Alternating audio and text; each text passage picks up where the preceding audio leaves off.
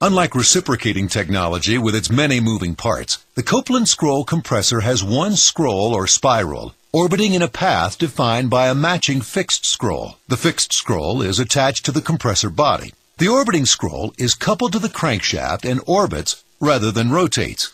The orbiting motion creates a series of gas pockets traveling between the two scrolls.